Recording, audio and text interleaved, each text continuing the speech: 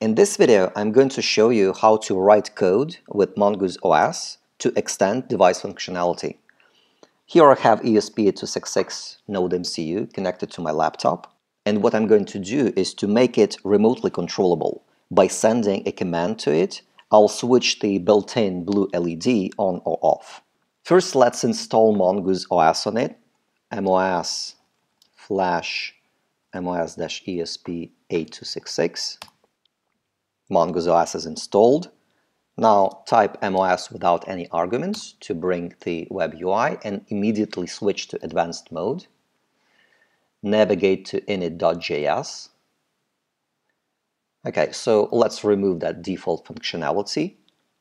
What we are going to need is API GPIO to switch LED on and off, and API RPC to call the device remotely.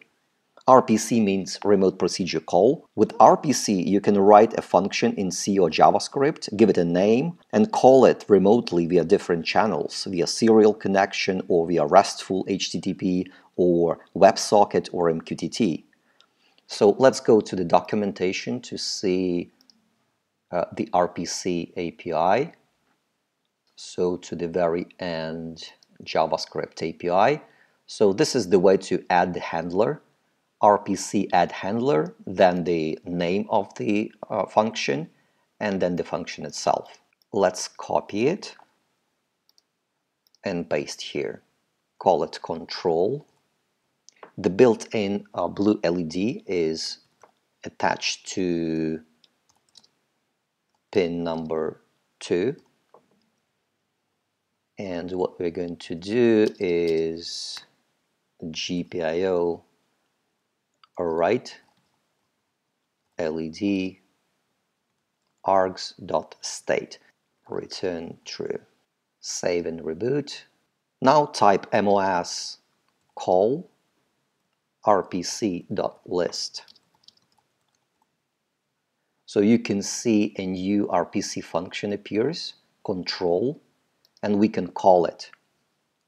Type MOS call control and the parameters state 1. And you can see the blue LED has been switched off because it's inverted.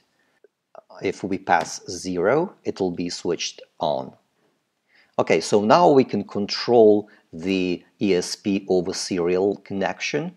So let's configure Wi-Fi, MOS Wi-Fi 60 embedded communication. Okay, Wi-Fi is configured now, and we can call the same function over RESTful, over WebSocket, and over MQTT. So let's do it one by one.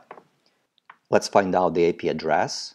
MOS call config get network status. It's this 1.36. Now let's use curl utility to make a RESTful call to switch the LED on.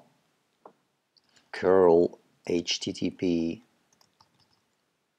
IP address /RPC and the name of the function, control, and specify the arguments, state 0 to turn the LED on. Okay, so it's on. Now let's turn it off. It's turned off. Now we can do the same over WebSocket. MOS ---- port WebSocket protocol IP address RPC call control and the arguments state 0. Okay, so it's turned on, and now let's turn it off through MQTT. So by default, this module connects to the test MQTT server, testmosquito.org, MOS config-get MQTT.